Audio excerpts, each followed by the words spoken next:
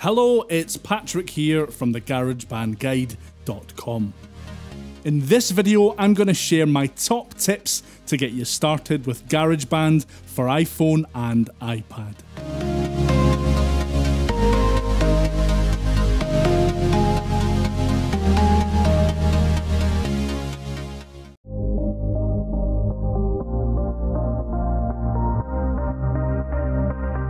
The first time you open GarageBand for iOS, or when you open a new project, you'll be taken directly to the sound browser.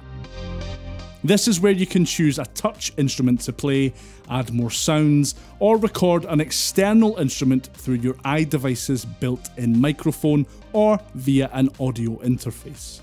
Swipe left or right to view the different instruments available, then tap the one that you want to play. The options in the lower part of the instrument card take you directly to chord strips, notes view scales, or you can tap more sounds to see additional sounds for that instrument.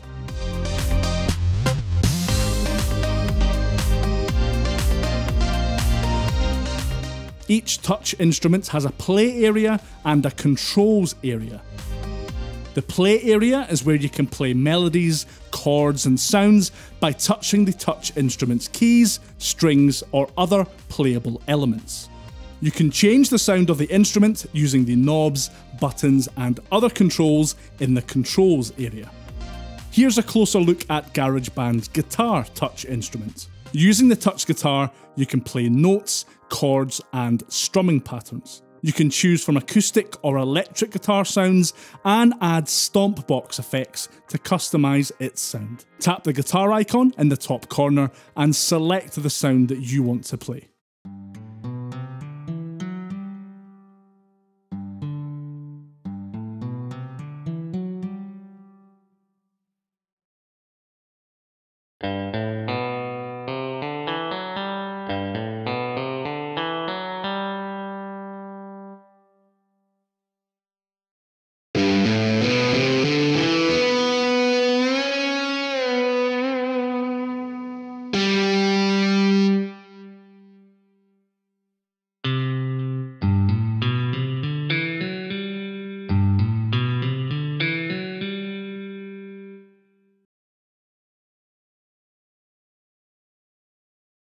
Tap the chord/note switch to change to the chords view.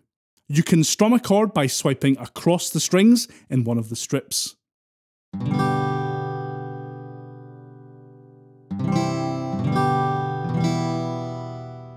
You can tap the top of the chord strip to play a full chord.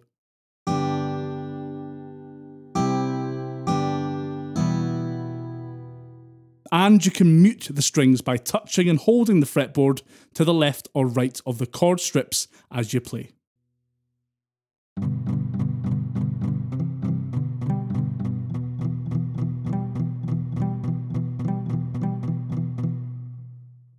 There's also an autoplay function that you can use by turning the autoplay knob to one of 4 positions. Tapping a chord strip will play a pattern with the notes of that chord. Tap a different strip to change the notes that are played.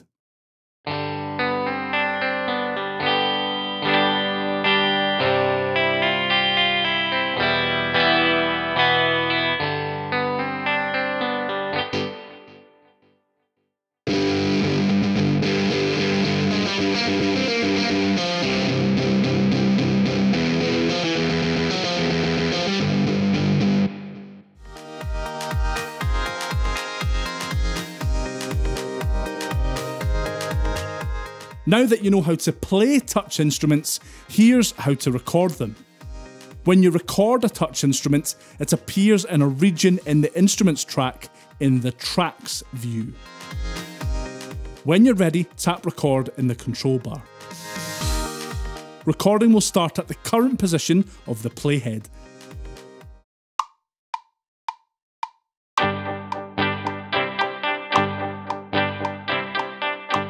The ruler shows the area being recorded in red.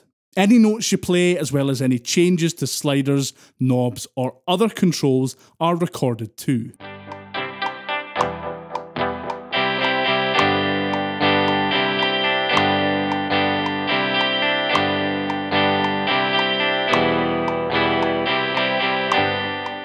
When you're done recording, tap the play button in the control bar. Your recording will then appear in the tracks view as a region.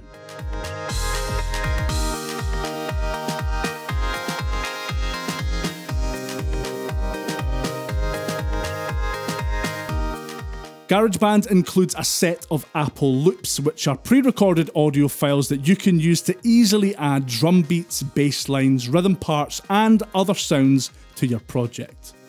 Loops contain musical patterns that can be seamlessly repeated or looped over and over. You can quickly find loops in the loop browser and preview them to find the ones that you want to use in your song. All of the loops that you'll find in GarageBand are available for use on a royalty-free basis, so you can use them in any of your projects, commercial or otherwise, without having to worry about any copyright issues. Tap the loop browser button in the control bar. The loop browser button is available only in the tracks view, just keep that in mind. The first time you open the loop browser, it shows the instrument grid. Now here you can search by instrument, you can search by genre, and you can search by description. And the results list shows loops that match your search criteria.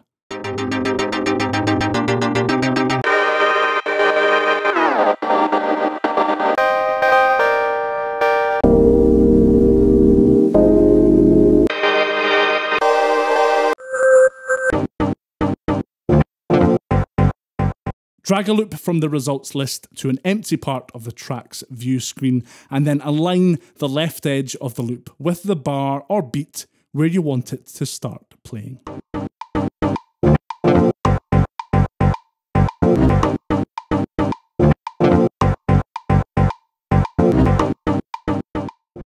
There you have it. That's my top tips to get you started with GarageBand on iPad or iPhone. If you found this video helpful, then leave a like, I really do appreciate it. And you might as well subscribe while you're here if you haven't already. Don't forget to hit that notification bell as well to make sure you don't miss a thing. I've been Patrick from the GarageBandGuide.com, and I'll see you next time. Bye for now.